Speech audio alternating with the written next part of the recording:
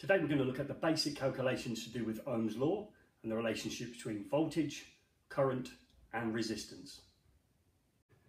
For our basic Ohm's law formula, we're going to use uppercase V to represent voltage, uppercase I to represent current, uppercase R to represent resistance. Ohm's law formula would read voltage is equal to current multiplied by resistance.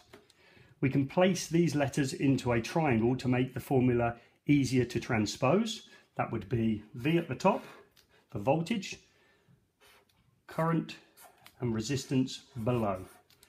To try and find voltage, cover over voltage, we're left with I multiplied by R, or current multiplied by resistance. If we needed to find current, cover over I, and we're left with voltage divided by resistance, or V divided by R.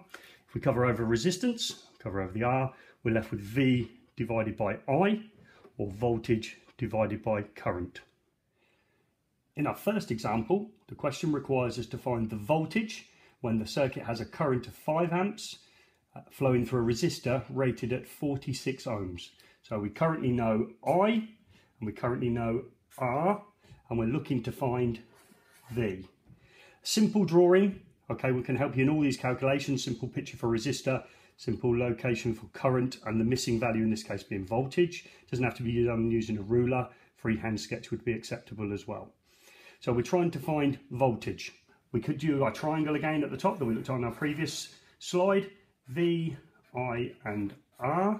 So we cover over V and we got current multiplied by resistance. Formula reads voltage equals current times resistance. Our current in circuit is 5 amps. Our resistance is 46 ohms. By multiplying the current and resistance together, we will find our voltage. So if we do 5 multiplied by 46, we can see the circuit has a voltage of 230 volts. Example number 2. A 230 volt heating element has a resistance of 20 ohms. What current will flow? So this time we've got resistance of 20 ohms, a voltage of 230 ohms, and we're due to find the current. Again, we could use our triangle, V, I and R. Cover over a I to be left with voltage divided by resistance. Circuit voltage, 230 volts. Circuit resistance is 20 ohms. Calculation is 230 divided by 20 is 11.5 amps. Our third example, what is the resistance of a filament lamp that draws a current of 0.6 amps when connected to 230 volt supply?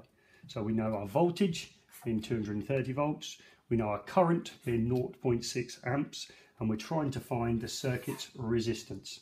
Again, we could use the triangle VIR, cover over R for resistance, and see it's voltage divided by current.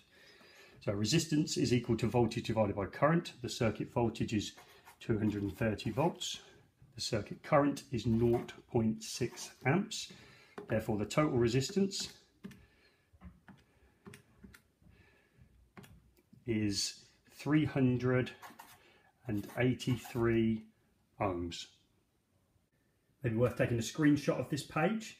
Remember, however simple of a drawing can help you solve these questions. You're looking for either missing voltage, missing current, or missing resistance using the Ohm's law formula stated earlier in the video. And again, the triangle may help you rearrange the formula to find your missing values.